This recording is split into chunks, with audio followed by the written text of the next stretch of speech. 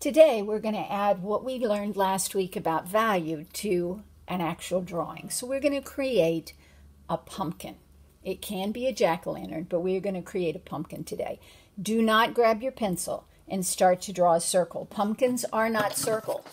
Pumpkins are organic, so they have shape. It is not just a ball. It's bumpy. Usually there's a little texture there. It's uneven at the bottom. So please do not just draw a circle. I won't be happy if I see that. So we're going to try to draw a pumpkin today. I would like for you to use your paper in a portrait direction. That means tall and thin. Toward the bottom, I want you to start with an oval. Do not draw tiny. You want to make it big enough that we have something to work with. So start with an oval. On each side of that, we are going to add what looks like a C and then a backward C. These do not have to be perfectly identical. Pumpkins are organic, which means that they are not totally 100% symmetrical. So if it's not perfect, it's okay. In fact, some get damaged in growth, and they certainly aren't perfect. We're going to add another one on each side. Again, I'm not looking for something to look perfect.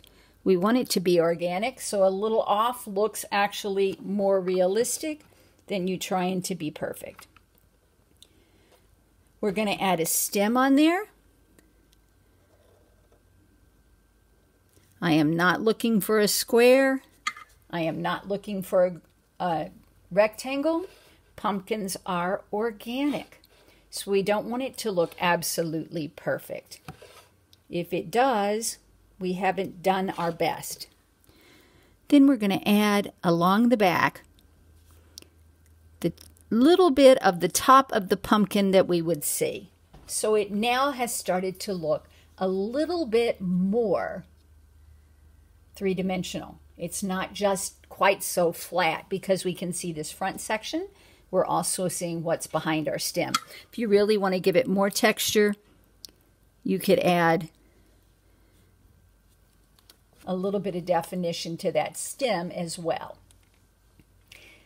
All right, we're going to stop there and get that part done.